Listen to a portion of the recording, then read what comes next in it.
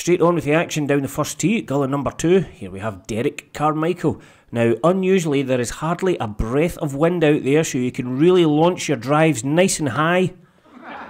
Or just trundle them underneath that 1 mile an hour breeze that there is. Derek not taking any chances. Par 3 fifth at Gullen, and Robert Vine. Now, it's a par 3, what's he going with? Is he get the 4 iron, the 3 iron? No, it's the putter. He's went with the putter. And, well, not a bad effort, actually, it has to be said. Over halfway there. Probably didn't notice those bunkers that are out in front of the green. But, well, there you go. Now we can move out to North Berwick again, and we are at the 3rd tee and ready to tee off. Jeff Barden, he's feeling confident. So confident that he was trying to tee off from the medal tees when the competition is actually off the blue boxes. Yes, it was pointed out that that's slightly more than 2 club lengths back from the tee spot.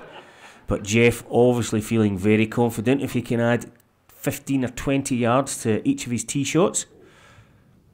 Out to the 11th at Gullen. Now everybody will remember this is a long par 3. Downhill though it may be, it's still a long way. And here we have Claire Howells. Claire, pretty good looking strike. And that is on line. Oh, right over the top of the hole. Fantastic effort there from Claire. Now up to the 17th, and we have Harry Russell. He's got a 3-wood, it's his favourite club. So he'll be delighted that he can use it for his next shot as well. Still some distance to go for Harry. You can take a look at just exactly where he was trying to get to. Yes, definitely another 3-wood. Harry will be delighted. Back now to the 11th again at Gullen. This long par 3. And Brian Jaffrey, who missed the green, but look at this, in for a birdie. That is a fantastic effort. And Brian is a man who knows how to celebrate. Nice high five there. But I tell you what, if you thought that chip in for a birdie at the 11th couldn't be beaten, look at this. Robert Vine from much further away. And you'd be absolutely right for thinking it couldn't be beaten. Robert absolutely flying over the green with his second shot there. And not quite such a good birdie attempt. But, well, we can finish the day by looking at this.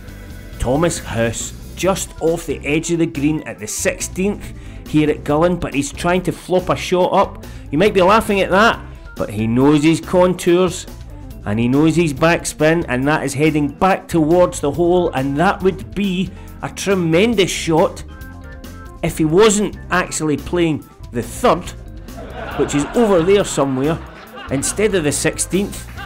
And as Thomas works out what to do next, I'm going to have to say goodbye from the Links Golf Cup East Lothian 2017.